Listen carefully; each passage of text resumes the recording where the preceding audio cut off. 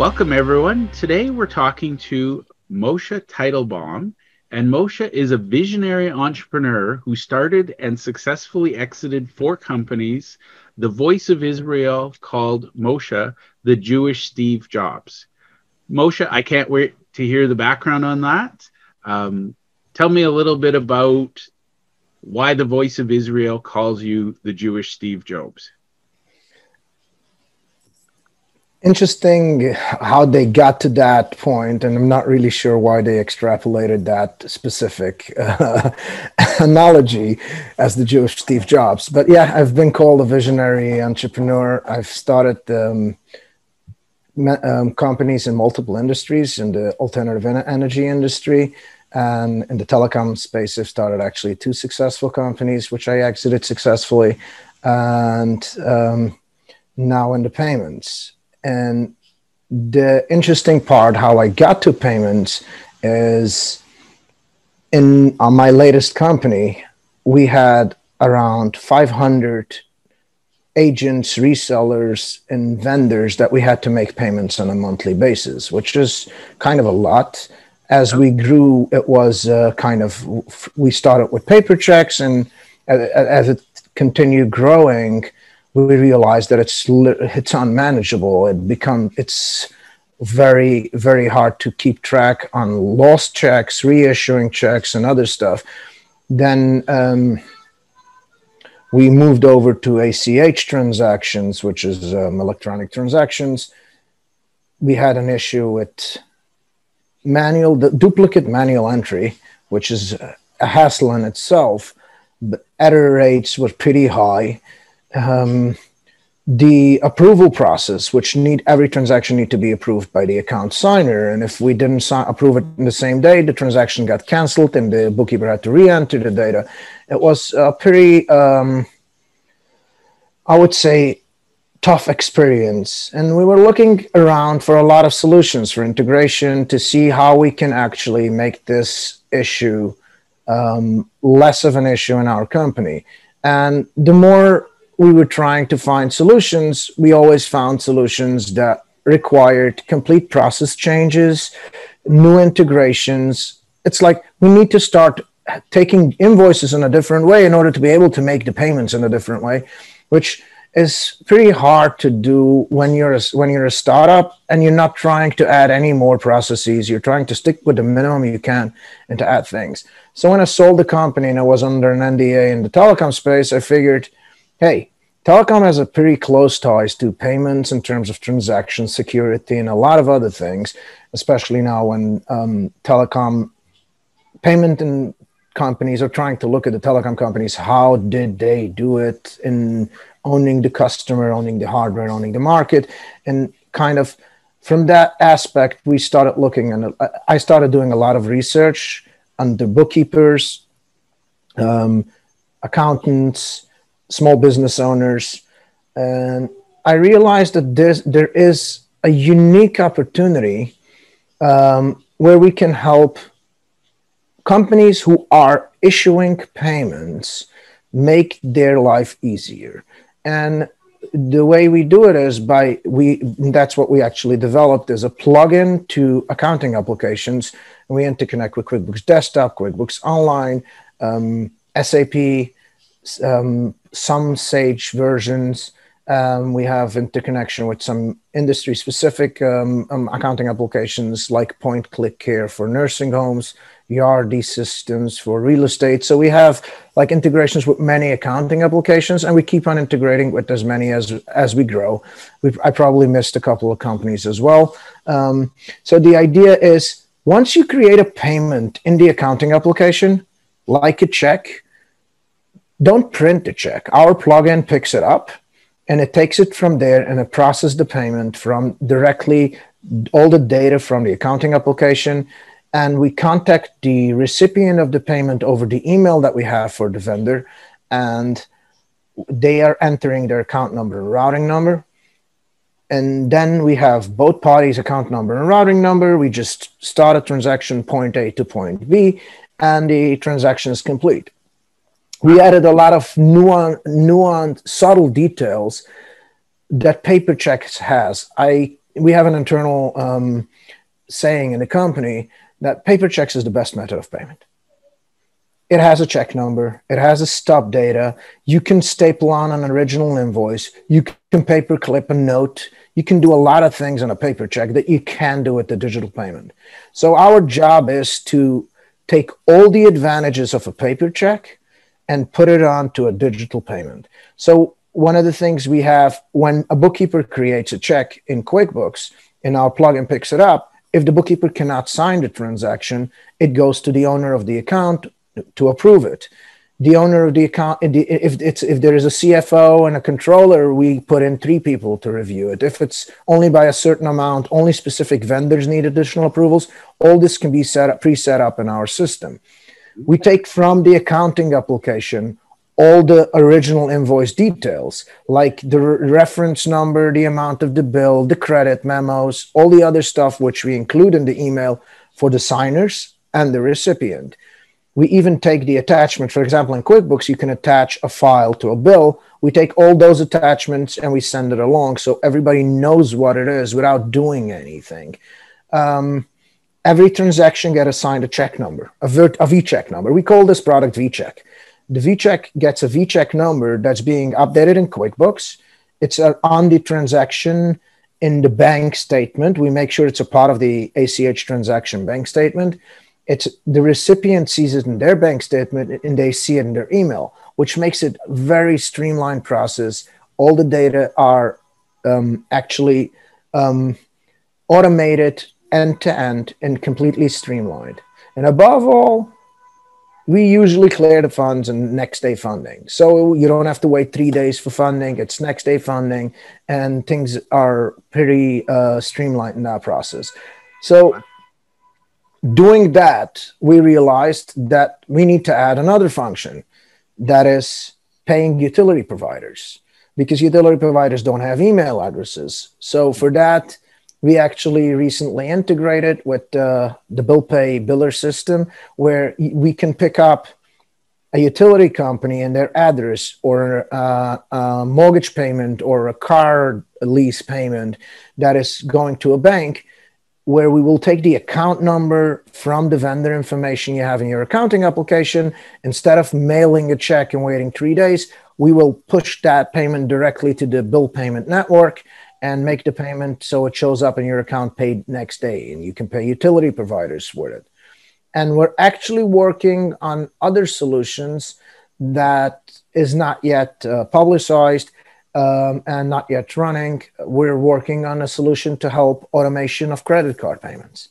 Even though you have multiple credit cards in your accounting application, which reconciliation for credit cards is a tedious manual work, we eliminate all that by integrating with the specific virtual card that we issue, and that has many cards under it. It's a pretty simple process. And again, it won't require any new processes from the bookkeeper. That's our entire concept is driven by, it's the same as if you print something. It's just a plugin. Once you install the plugin, we push and pull data from the accounting application, so you don't have to do a lot of things. You don't have to do any extra work. And if in reality, we eliminate that manual data entry, which manual data entry is the single source of manual errors. So we eliminate, in theory, we eliminate work for the bookkeeper, but we also streamline the process. For example, one company who were doing around 150 transactions a month, which is not that much, but pretty a higher number, had an employee working around 8 hours a month on making payments. They reduced it literally to 10 minutes. So we eliminate a lot of time, a lot of errors. Basically, we improve accuracy by 400 to 600%, which is saving a lot for everyone. And that aspect, we believe we have done a marvelous job. And with what we're adding over the next 6 months to our pipeline in terms of product and offerings, it will make the lives of bookkeepers pretty easy. We have a belief that a bookkeeper is meant to keep books, not to enter data. You are speaking my language. I love it.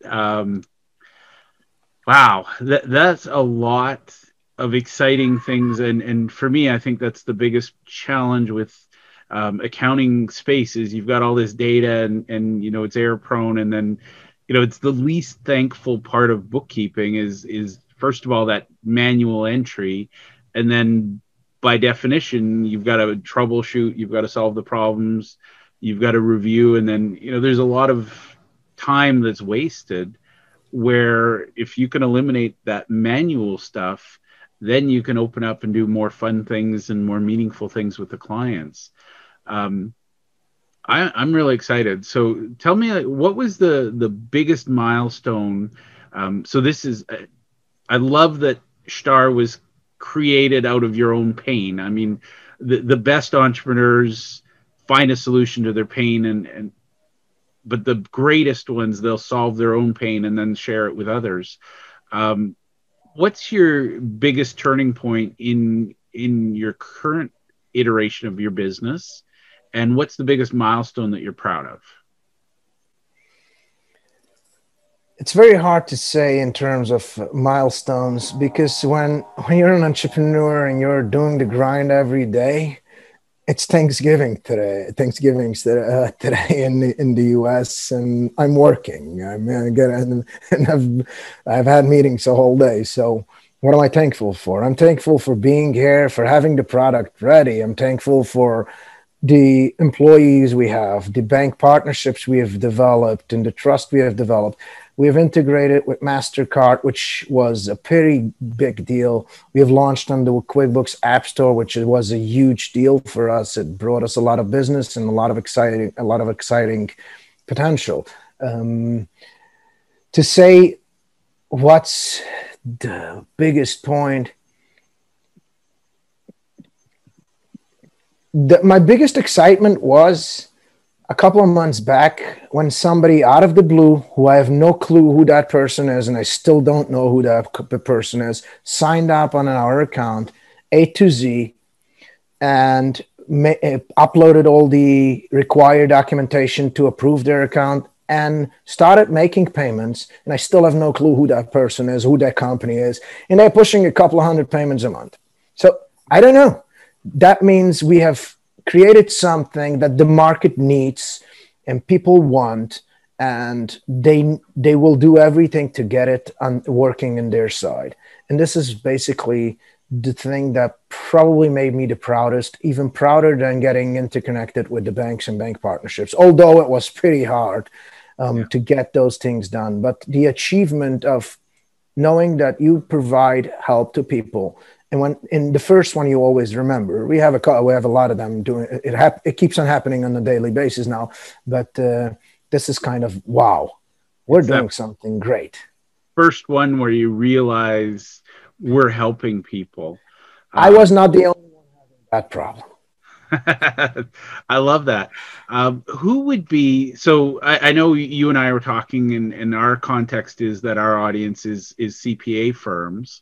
I feel like bookkeepers would be really good natural connections for you. But let's talk about the end user. So I'm sure when you were designing this, you had an ideal sort of client in mind, sort of size, sort of needs. Could you tell me who that would be for you?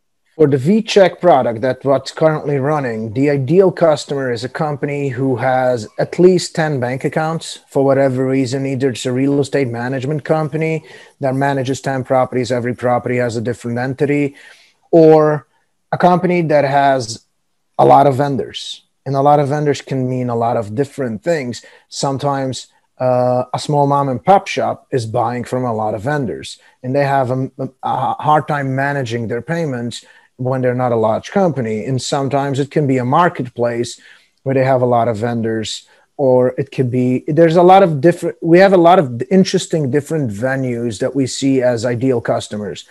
Real estate management companies, nonprofit organizations are actually signing up a lot because of the approval process, because nonprofit organizations like to have every transaction approved by multiple people. So Yeah. they're a huge market in our where we see adoption. Nursing homes, we see an adoption because it's also the same entity, same parent entity with a lot of sub entities for each nursing home. And actually groceries, mom and pop convenience stores somehow have a lot of small items from a lot of different vendors, and they do a lot of payments. Another interesting market where we have seen an uptick recently is general contractors, because they can pay one subcontractor 5 different payments for 5 different job sites, and it can happen weekly or even multiple times a week as they need things. And so it's the idea, a company that manages multiple entities on different levels that needs to do it, or companies who are doing a lot of ACH or check transactions, regardless of it. So, yeah. Yeah, that's, it doesn't surprise me, because my first thought when you were talking was the not-for-profits, Yeah. because of that layer of security and the needs. Another one I'm just thinking, and throw it at you. I don't know if you've dealt with this, but the sort of private investment groups where they have a lot of private investors, and they're paying out sort of dividends and things like that. Interestingly, we have not had any requests. So Really? it's Okay. kind of, we're operating based on request now. And the systems we integrated, as I mentioned before, were all requested by 1 or 2 customers, and we have a certain amount. If we get that much commitment for a specific system, we'll integrate with that system and make sure that we have full integration. So, yeah. Very cool. I love that. And by the way, I'm a big fan of innovation, and that's why I undertook this series. I love getting to talk to the innovators out there. What would you say has given you the most traction in your business since you launched?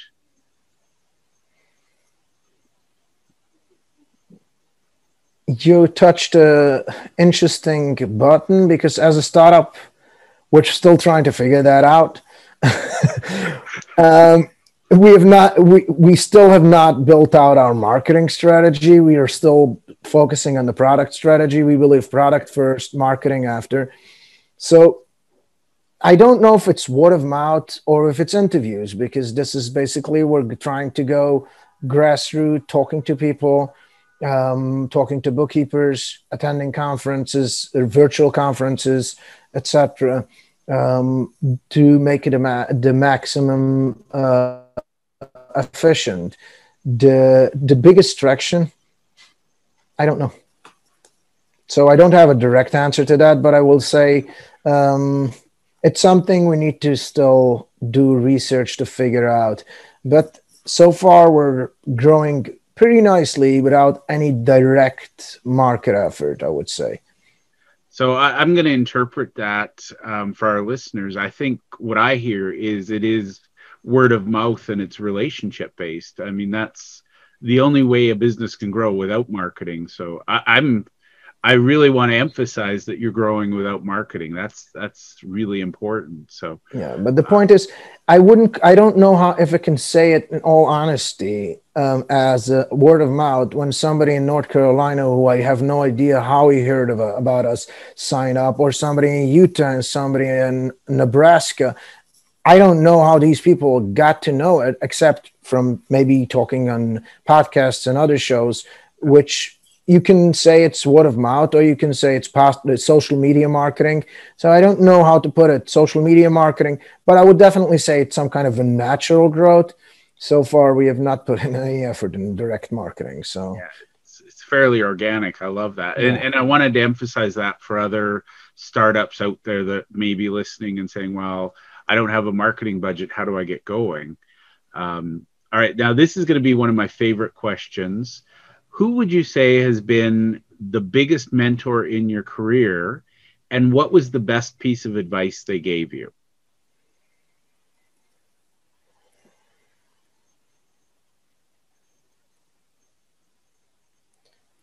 I'm drawing a blank to some degree. Not because I don't have, I had a lot of mentors, and You try to pick which one, right? I'm trying to pick which one and what to say. But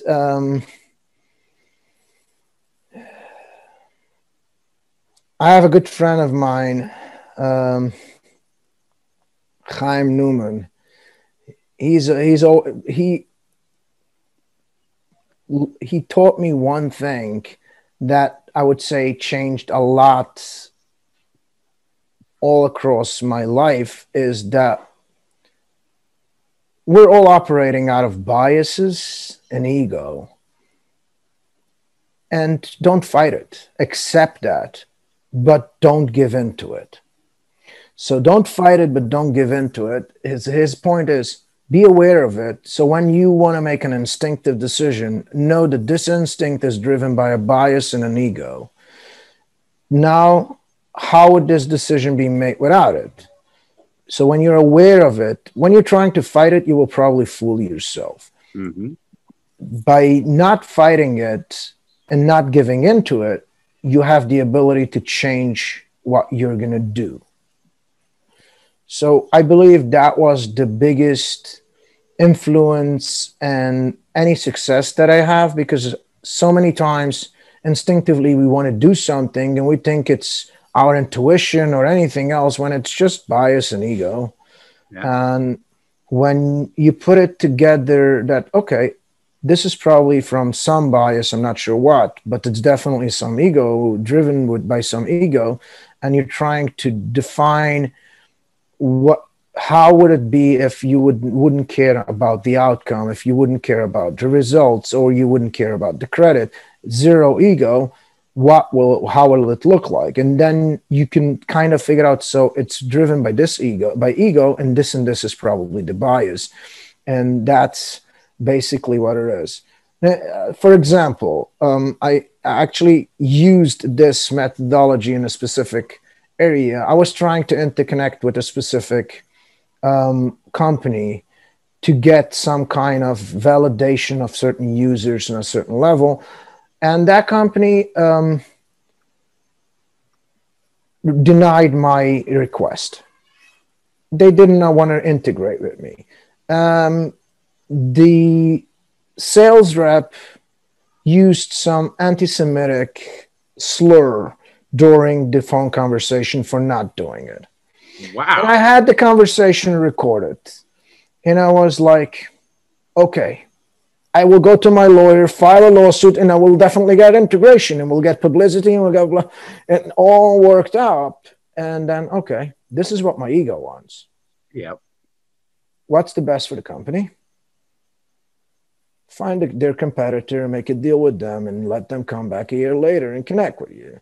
So that's best, not for my ego. But then I figured out I have a certain bias. If you're hating me because I'm a Jew, I need to show you something. I cannot be quiet. But yep. Well, how about if I give in to that too? And I ended up actually going to their competitor, signed up, made a much better deal. Believe me, it was a way, way better deal.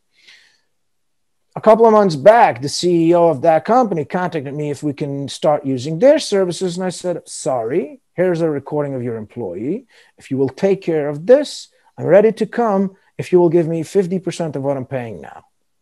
And we're still in the middle of negotiation. But the point is, I didn't act on my ego or bias. I didn't act even on something that I believe I was wronged.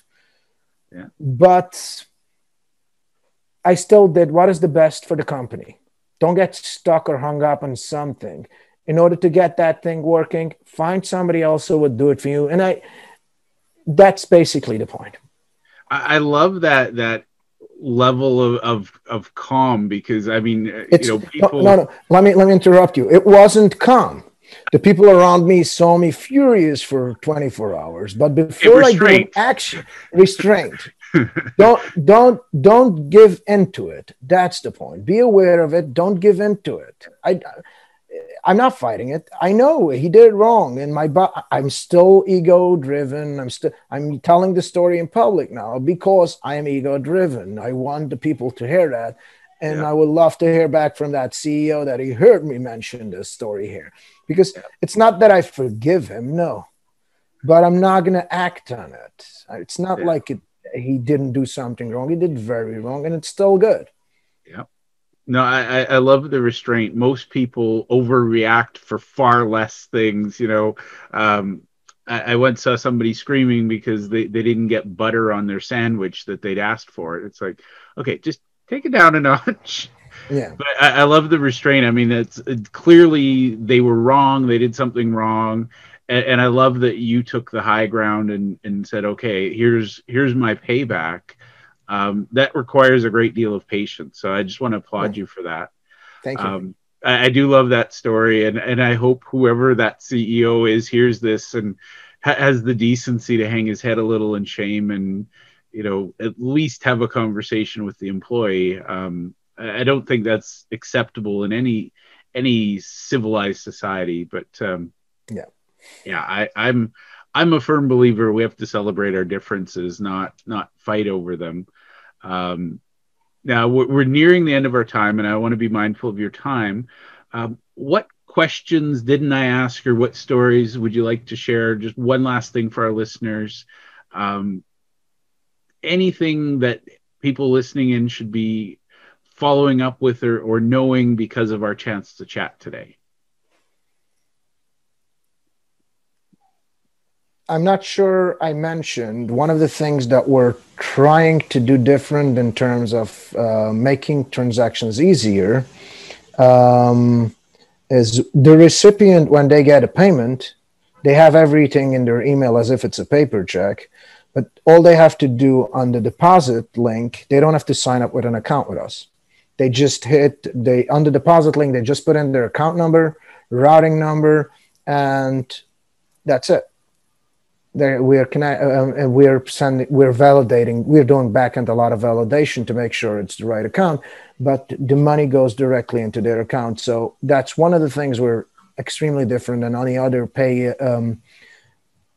AP automation systems that are there, that it doesn't require actual sign up on the other side.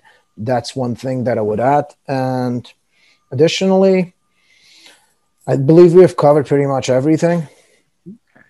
I feel like your product would help audit firms, CPA firms doing audits, because there's going to be that nice, neat little paper trail. Oh, sure.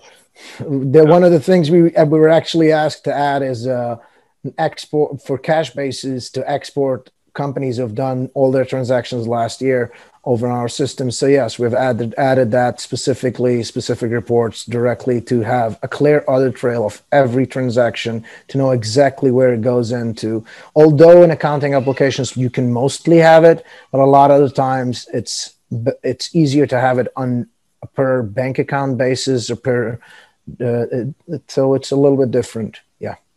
Oh, I love that.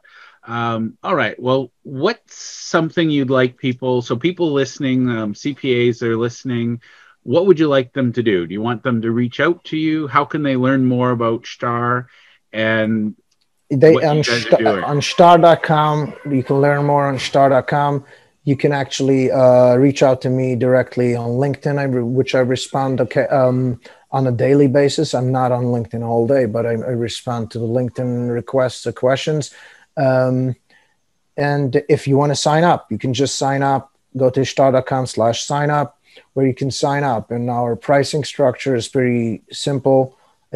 We have a pay-as-you-go model where you pay per transaction, or you can have packages where you buy a bundle of transactions per month, and you get a little bit of a discount on the price. We actually have an offer for anybody who signs up until December 1st, using,